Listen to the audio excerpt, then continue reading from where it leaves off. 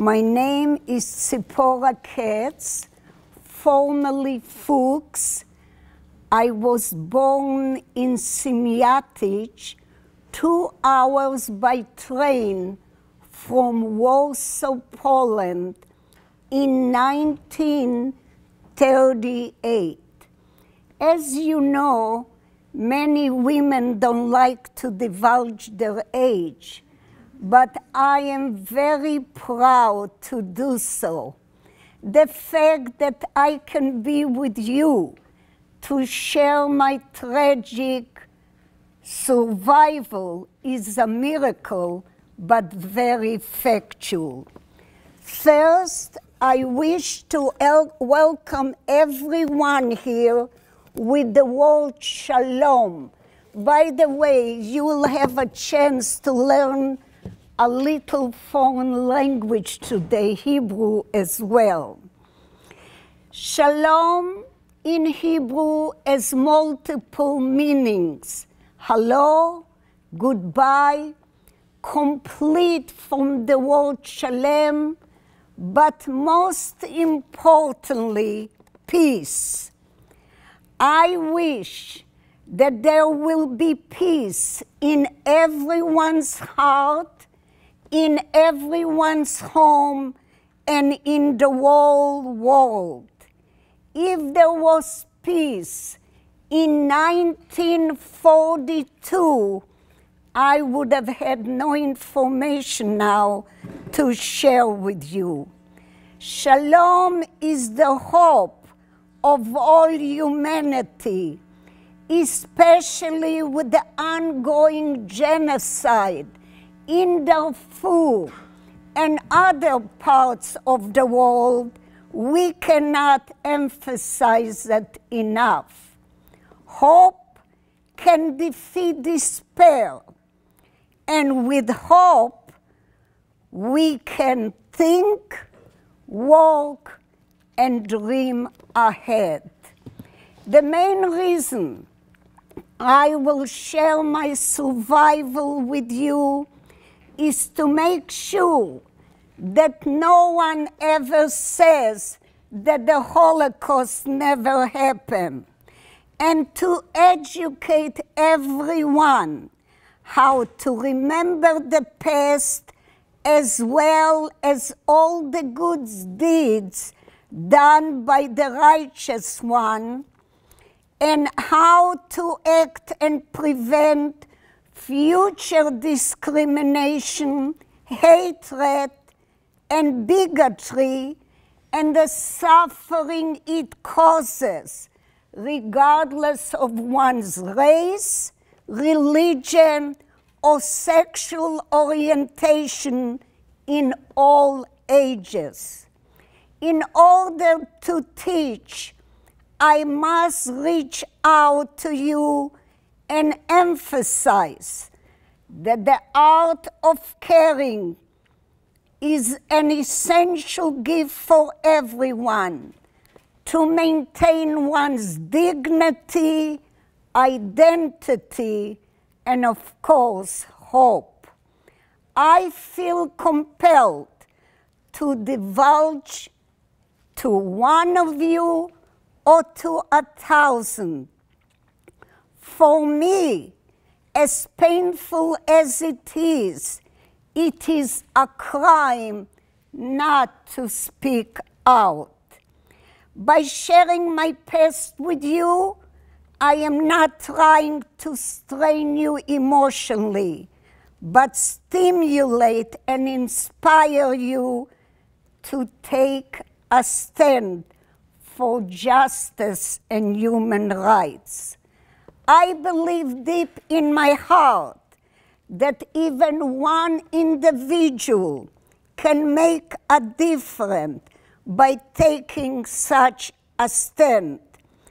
Our Jewish early laws, the Talmud, indicates that one who saves one life is regarded as though one saved a whole world. Therefore, the world must know that when we say in Hebrew the word dayenu, meaning enough, or le'olam lo ot pam, never again, we mean it in order to prevent future Holocaust to Jews and non-Jews alike. On a snowy morning, November 1942, my uncle Benjamin Feldman entered his home in Semyatic, in the ghetto that we lived already for 8 months, and instructed his wife, my Aunt Libby, to dress their 4 young children, ages 8, 10, 12, and 14, in warm clothes, and immediately assemble the rest of the immediate family living close by in the ghetto to his house. He heard from Jewish leaders in the ghetto that the situation is becoming very grave, and in order to try and save ourselves, we must run away.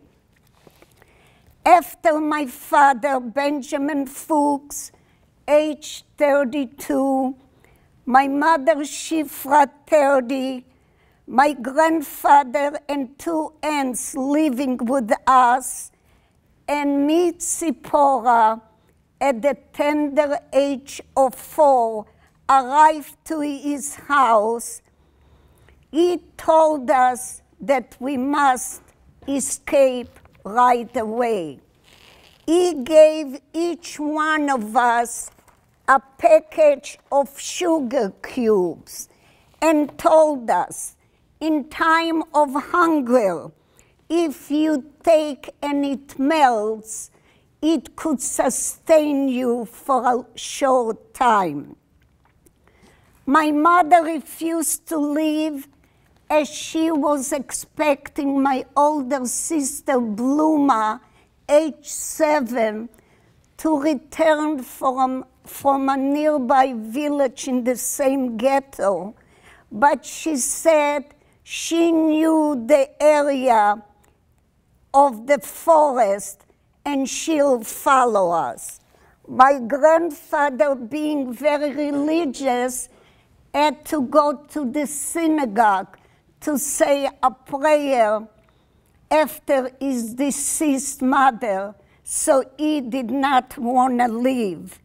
And my 2 aunts decided that they will remain in the ghetto with the friends because they didn't know what their destiny, their goral will be.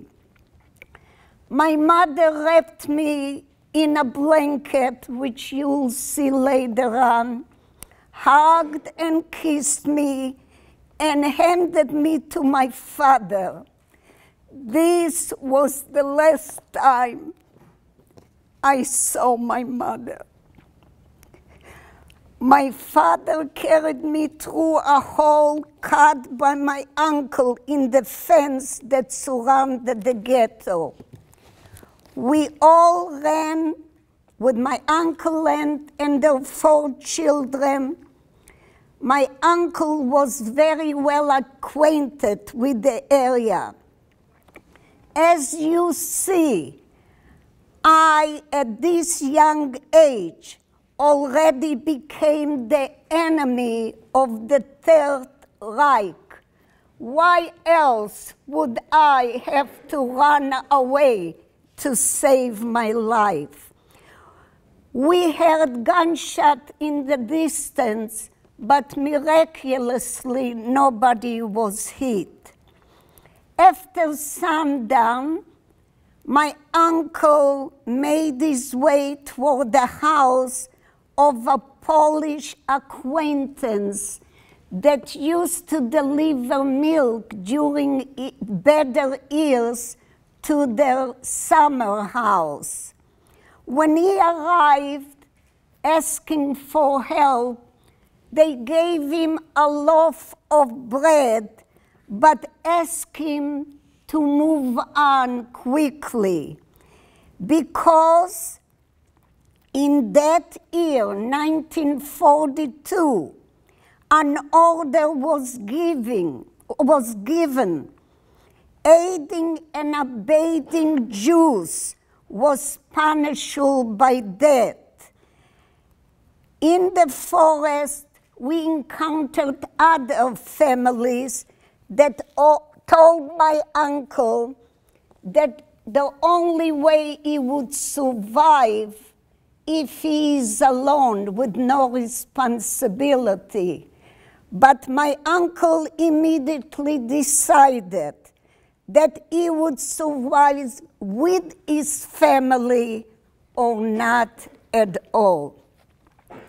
After enduring the physical and emotional burden of trekking through the deep woods, my uncle on the second day began his search for a temporary place to rest our party of 8. He covered us with leaves deeper by the tree. Peering in the distance, he saw a light. He decided to proceed alone toward the light. He had a premonition, because he was religious, that that was a signal from God for him to follow and get help for the family. He proceeded toward the light and arrived in a farmhouse. Looking in the window, he saw a woman sitting and weaving yarn. He knocked on the window. The woman stood up and crossed herself out of fear. But she opened the window, and my uncle told her of the predicament that we are all in. So she asked my uncle to walk into the house and called her husband into the room, whom my uncle recognized immediately as Dr. Luczynski, a Polish veterinarian who was indebted to my uncle for a past favor during the Russian occupation. At that time, my uncle was a manager in a flour mill, and that same Dr. Luczynski came begging for flour to make bread for his own family. Isn't it ironic how things work? Dr. Luczynski remembered the good deed and requested from my uncle, when it gets dark, to bring the rest of the family to the farmhouse. I must emphasize that being the Dr. Luczynski was the veterinarian and treated the horses and dogs and animals of the German and Polish police, he knew when they are making rounds. So he guided my uncle when to take a chance and come. We arrived when it was dark. Dr. and Mrs. Luczynski told their children that it is their responsibility as well to help and never divulge to anyone for their own safety. Dr. and Luczynski and his wife Anna placed us in the potato silo, a hole below ground, And by the way, later on, you'll have a chance to see a picture of the opening to the silo. This hall was camouflaged with woods, branches, and leaves. It was the only way we could be hidden, unobserved from ground level or above from air. The silo was so small that because of my 4-year-old size, I was the only one that could stand up. Everybody else had to be underneath. We were ridden with fear. If we moved and made noise, we would be spotted. It was dark in the silo.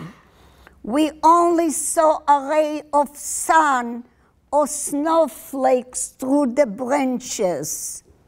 There was barely enough room to sleep, so we laid next to each other like sardines in a can. Did you ever look at a can of sardines, anyone? Well, those that didn't, as I mentioned to you, other students, in your science class, open up a can and see what it looks. And by the way, sardines in olive oil is very healthy. It's good for your heart. So it has another purpose. My father told me over and over again not to cry for fear of being hurt. Can you imagine a powerful message to remember for a 4-year-old, and above all, to follow the instructions? I learned that it is too dangerous to cry, even as a child who is hungry, thirsty, in pain, or afraid. In the silo, we only held hands, prayed in Hebrew and Yiddish, and counted each day of our survival. No one can imagine how at this young age I was able to cope day after day. There were no games to play, no bedtime stories. I longed for my mother to hug me, but she was not there, and my father was too sick. He held me tight and covered me with my blanket, my friend. It was a miracle that we didn't all go insane. We attribute this to the help from God, our prayers, and the stamina of my uncle, a man with an iron will. In Hebrew, we call it a gibor, that kept our minds occupied and kept building up our hope for survival. Mrs. Luchinsky and Uncle Ben cooperated in feeding the family. She prepared a pot of boiled potatoes and thin soup like bouillon and left it hidden by the farmhouse, which is close to the silo. My uncle late at night came out of the silo, picked up the 2 pots, brought it back, and divided in very small portions because it had to be kept for many days. My father refused the soup. He kept strict kosher laws, even though in Hebrew there is a saying, pikuach nefesh doche akol, meaning that in order to save one's life, it postpones all the laws. Months went by of hunger, deprivation, and lack of sanitation, never bathing and never changing clothes. We were ridden with lice and came down with respiratory diseases. We began to regret leaving the ghetto and questioned the fate of the rest of the family that never came with us. Our so-called toilet was a metal pot, like a helmet that soldiers wear in time of war. And we used it for our bodily functions. Again, late at night, when it was dark, Uncle Ben crawled out with that pot, went deeper into the woods, dug an opening, poured the body waste, and covered the opening. Tell me, when he was so afraid, why didn't he just throw it between the trees and run back to the silo? Anyone? Yes, young man. Well, if perhaps the Nazis were to find it, they would start searching the area. I'm sorry, I can't. If perhaps the Nazis were to find it, they would just start searching the area. What's your name? Ben? Ben? Ben, you get an A+ for me. I am telling you. That is exactly because if the German soldiers or Polish soldiers would come by the area with dogs, the dog could also smell, and right away, like Ben said, they'll start thinking that somebody is hiding. I'm very proud of your answer. A year after being in the silo, Uncle Ben suffered a severe illness, rendering him incapable of swallowing even a teaspoon of water.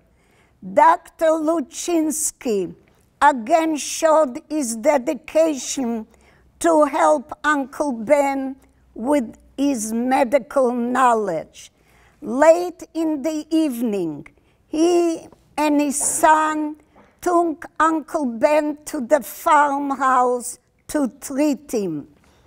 It took 10 days back and forth for Uncle Ben to get better. During the 10 days, my father prayed and said, "Dear Lord, if you have to take one of us, take me and not Uncle Ben, the leader of the group. Because if he dies, for sure, the rest will die as well." About 2 weeks later, my father died. He laid with us unburied in the silo for 7 days because the ground in the forest was frozen and nobody could dig an opening.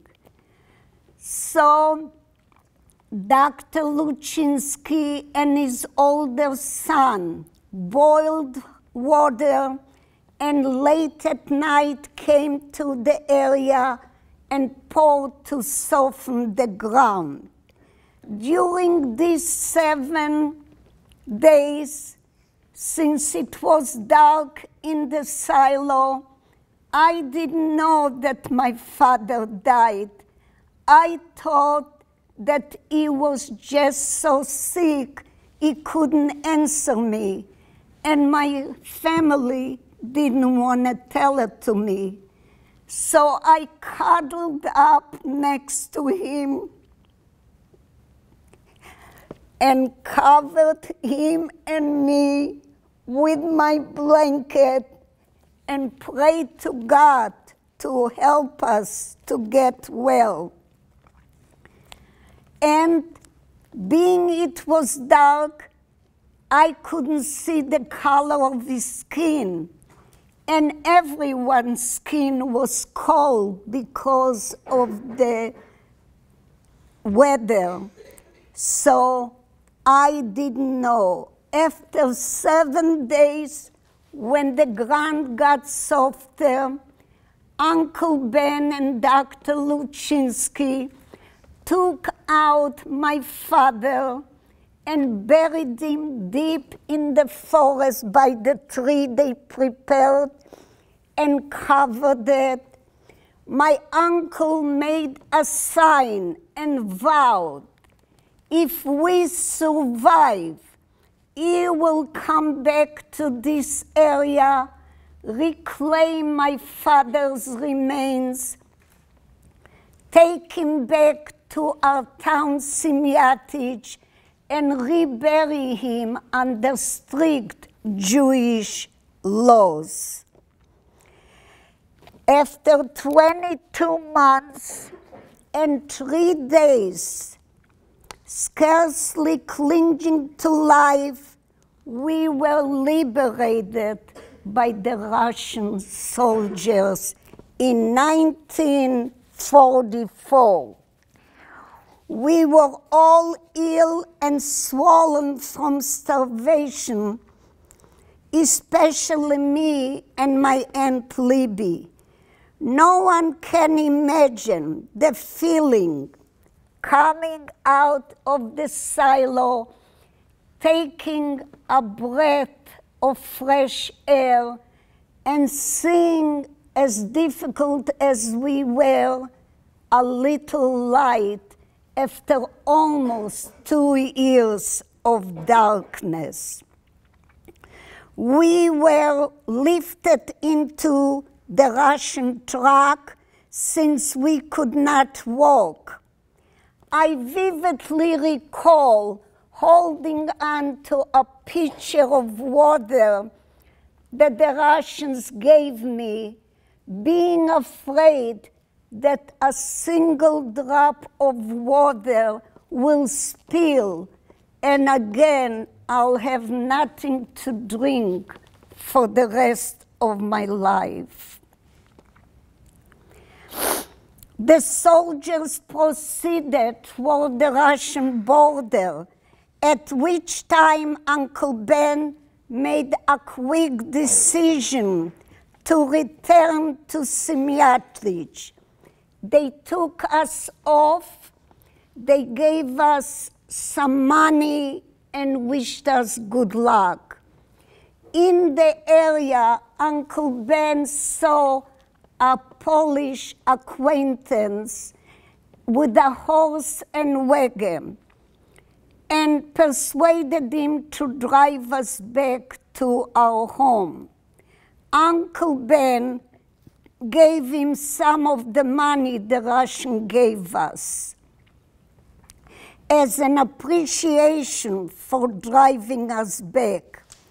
Upon our return, our homes were occupied by Polish families, and being weak and afraid, we couldn't reclaim our properties.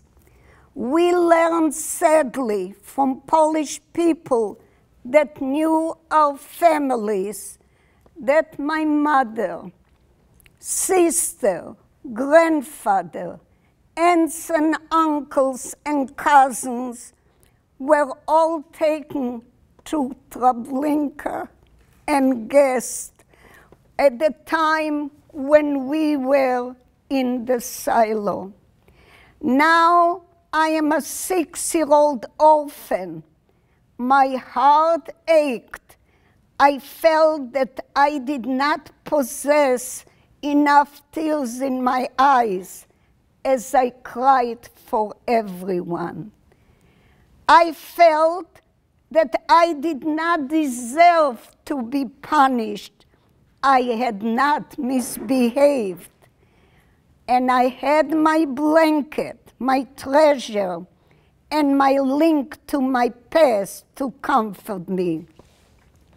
With the help of the Jewish agency, the Sochnut, we settled back in Semyatic and became healthier and stronger.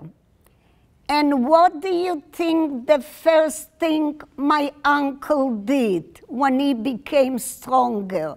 Anyone? Yes, young man. He went back to find his father. Very good. What's your name? Calvin. Elvin? Kelvin? Yes. Oh, thank you. You also get an A+. Thank you. You are, I must tell you, you are excellent listeners. So my uncle and his older son Shlomo, as Kelvin said, with a horse and wagon, went back to the area by the potato silo. My uncle found the sign by the tree, reclaimed my father's remains, and brought him back to the Jewish cemetery and reburied him under strict Jewish laws. By the way, that area is not in existence, it was destroyed. After being in Semyatic for 6 months, my aunt and 2 boy cousins and me left for Romania. My uncle and 2 girl cousins went to Italy. And from there, we came to Israel, at that time, Palestine. We settled in a kibbutz in the beginning, and later on in the town Petach Tikva, which is the gate of hope. As you can see, my survival is full of hope. I spent in Israel 10 years. During the 10 years, my great uncle in United States, Mr. Herman Bush, found out that I survived, came to see me in Israel, and brought me to the United States in 1955. It took him 7 years to obtain a visa for me. I finished my last 2 years of high school at Van Steuben High School in Chicago. And what do you think I decided to do after high school? Anyone? Yes. Talk about your experience. That's very good, young man. That's one. But what did I want? Maybe I didn't ask the right question. What do you think I went to study? Yes. What? What did he say? Yes, I did go, but what subject That's okay. What did anyone? Well, since I still have quite a bit to share with the young generation, I'll give you the answer. I decided to go into nursing. I entered Cook County School of Nursing. And the reason being the way I was helped by others emotionally, physically, and spiritually, I wanted to help the sick ones.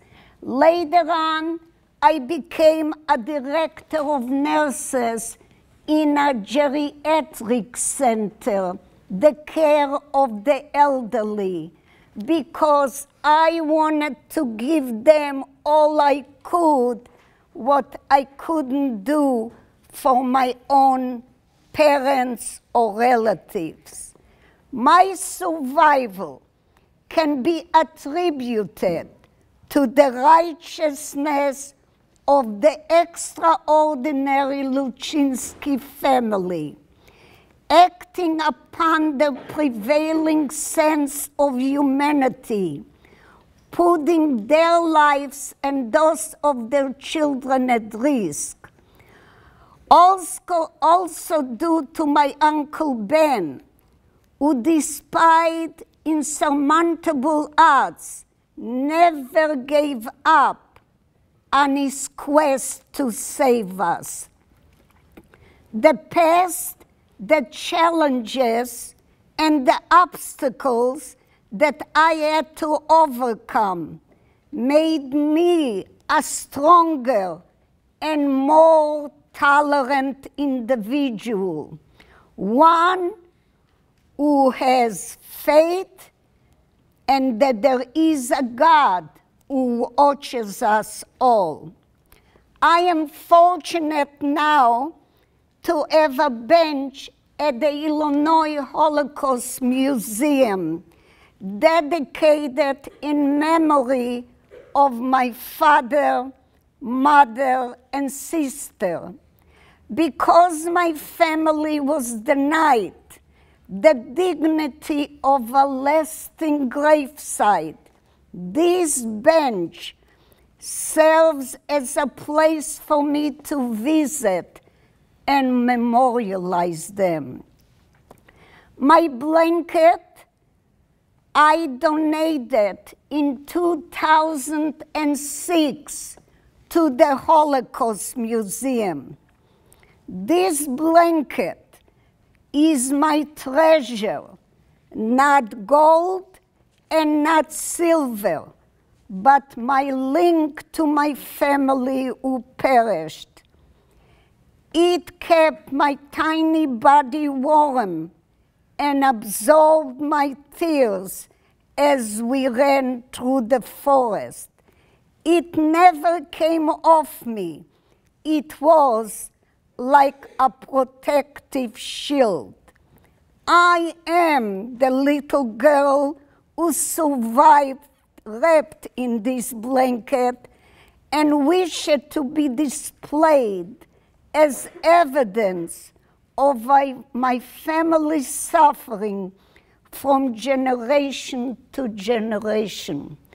It was my daughter, Simona, who encouraged me to open up my deep-seated capsule of silence for 32 years and be strong enough to share my survival. And by the way, after 32 years, when I started sharing, my mouth doesn't shut up. Now, I have very special message to you, the young generation. First, I am very honored that you are all here to listen. You must remember that you are probably the last generation to be able to speak to a survivor of the Holocaust. Therefore, it is incumbent upon you to pass my tragic information and other survivors to other generation and future generation, as we say in Hebrew, to tell midor ledor. Remember, the Holocaust did not start with the gas chambers, but with discrimination, verbal and physical bullying.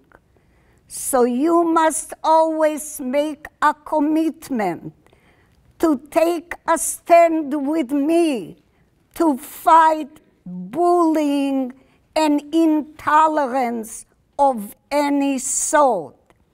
Since you are the future leaders of the country, you must now start preventing the tragedies of loss of life from bullying in the innocent ones.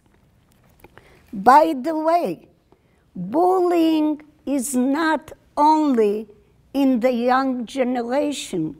You could encounter some of them also in adults. So everyone must take a stand. Remember to visit the Illinois Holocaust Museum in Skokie and encourage others to do so. The museum is dedicated in preserving the legacy of the Holocaust by honoring with dignity the memories of the sacred ones who perished in a world devoid of human rights. You must remember, as we all have a name, they all had a name.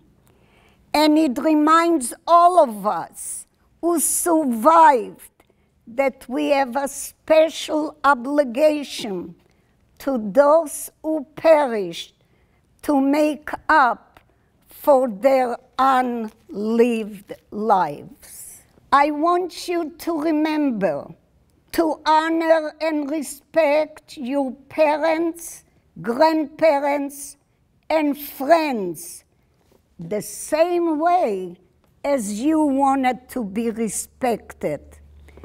Be grateful that you live in a free country and be very thankful for what you have. Never compare to what others possess. Be also thankful for the gift of life.